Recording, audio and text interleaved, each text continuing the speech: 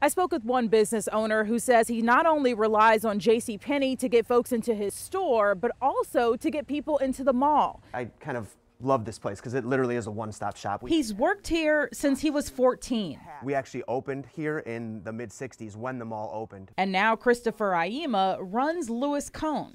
It's a suit shop with something for just about everyone. We have varsity jackets for the high school kids. Only problem, it's located in Midway Mall, which has been on a steady decline for quite some time. Once Macy's closes, the mall's done, and we're still here. Once Sears closes, the mall's done, we're still here. But Thursday, we learned another one bites the dust.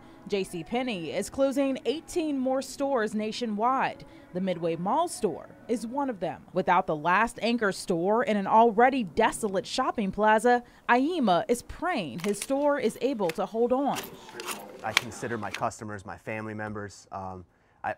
Nine times out of 10 as they're walking out, grown men, I love you, Chris, and I'm like, I love you too, Tony. Back in 2017, a New York-based realty group bought most of Midway. Since then, there's been almost no change, but Illyria's mayor told News 5 over the phone it's coming with or without them. She says losing JCPenney is a blow, but the city has a redevelopment plan for the mall and surrounding areas in the works. Aima says he has to see it to believe it. I've seen the stories and the ebbs and flows of we're going to come back and then we flop, and then we're going to come back stronger and then we flop. Until then, he'll keep working at his first and favorite job. My whole life was spent behind this counter. A lot of people have a high school jacket or a class ring that they remembered their childhood from.